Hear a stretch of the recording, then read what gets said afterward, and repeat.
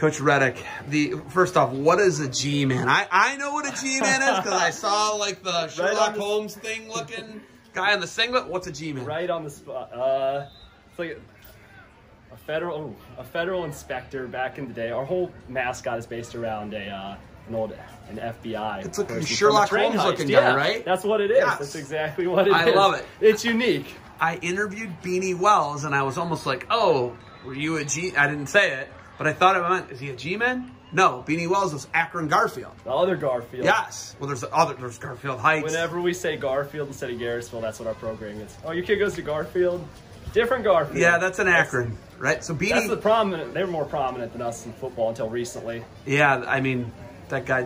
First of all, did you see all the Ohio State former players here? Did you get to see those guys? No. They're on Westerville.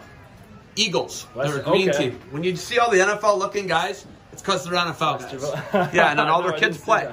Yes. All at Westerville. Yes, Westerville. Check them out. They're the Big Division 12U, I want to say. We'll check that out. Yeah. All right, Coach Reddick, what are you ultimately? You guys are the small division, right? It's 11U Division 2. So you're D2, you're middle. Yeah. Well, no, there's only 2. There's only 1 and 2. Okay. Yeah. So you're the small division. We're small, yeah. Biggest thing, you're playing against a lot bigger schools. What do you want the kids to get out of it? We just wanted them to get the experience out here in a state level tournament. We tossed the idea around last year at the end of our season, really good year. We just wanted them to get in that competition outside of our league, because we haven't brought a team out here since 2013. I mean, ultimately we had bigger goals of them to compete and win, but we just wanted to get them out here, start making this like an annual thing, and just compete. That's all. Playing blind, is it terrifying playing a team that you have no idea about? It is what it is, because they're playing us too, and then a lot of them don't know us. So it's fun. It's different.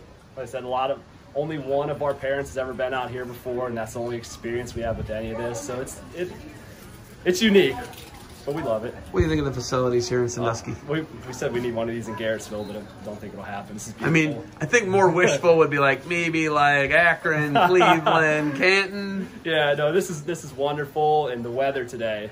It's a little windy, but I'll take it. We run that heavy offense and don't throw it a lot, so this is perfect weather for us. Hand the ball off. Yeah, that's right. When you guys come out here, and ultimately I'm talking about these NFL guys, I'm talking to the last guy was a diesel mechanic from Grand, Coach Bennett, talking to you. What do you do for a living? Deliver pop, semi-driver. You're a semi-driver? Yeah. So I don't think people get this. That's the most common job. That's the most people that are employed in America are... If it's a male between like 18 to 55, that's the most. We need you. Yeah. If you guys don't deliver stuff, we don't get things. I don't get my Mountain Dew. I don't get my Mountain Dew without you. That's an important job, though. Yeah. Really important job. It's a hustle job, right? Oh yeah. Everything's like on a timeline. Get it done and get to practice too. Right, but life after football. Being a truck driver, you can provide for your family. Last guy, a diesel mechanic. Some of these other, I have a sports agent today. Yeah. One of the guys is a sports agent. A little bit of everyone here. Right? NFL guys. It's like crazy. Everyone's all across the board. I was raised by a union iron worker. So this is important to take these lessons and apply them to life. What do you want the kids to take from the sport of football and apply to life after football? Just the teamwork. Working together. Because you're going to do it in football, you're going to do it in school, you're going to do it at your job, you're going to do it everywhere you go. Even if you're working by yourself, you're really never working by yourself. There's other people involved. So just want them to take the teamwork and just build upon it in everything they do. I think I live like 20 minutes from you.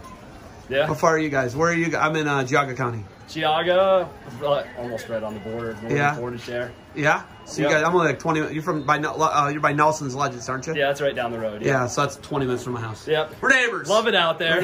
Listen, if you like being left alone, it's the spot. You're 20 minutes away, but you get double the snow. It's crazy. Yeah, our elevation's higher. You can have that. You can have the extra snow. Next game. Ironton. You guys are playing Ironton. We're playing Ironton next, yeah. Did you have one already? Yeah. We played earlier.